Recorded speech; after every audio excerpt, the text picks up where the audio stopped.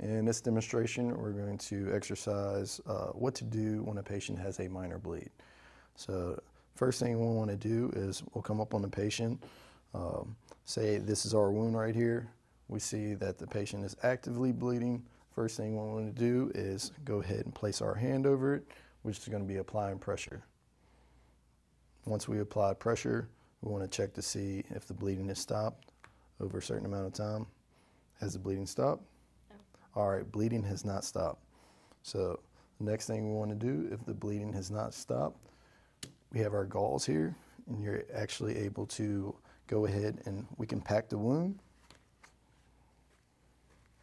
And what you want to do is you want to stuff that gauze right down in there, which actually absorb the blood. So we'll check it now. Has bleeding stopped? No. Okay, so we're in the scenario right now of a severe bleed. So anytime you have a severe bleed, we want to go ahead and apply a tourniquet. Let's just say that Miss Emily has a severe wound on her wrist. We're going to apply a tourniquet in this situation. So you want to go ahead, you want to come all the way up here. Since the wound is right here, you want to apply it above the wound. So you'll tighten down. Once that tourniquet is tight, you'll twist it to get it even tighter.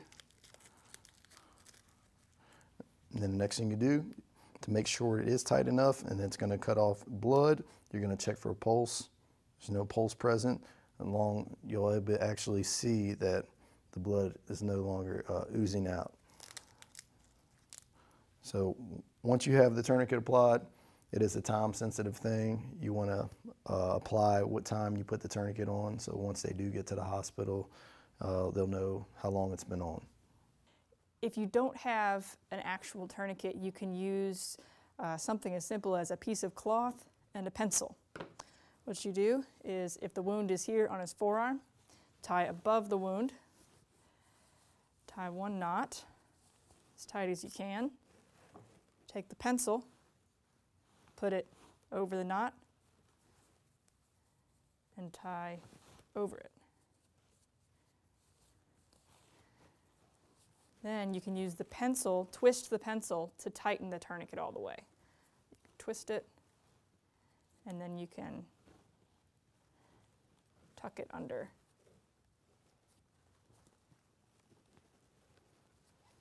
Tuck it under there, so you can see it's not going to untwist. And then same thing, check and make sure there's no pulse past the tourniquet, and the bleeding should have stopped.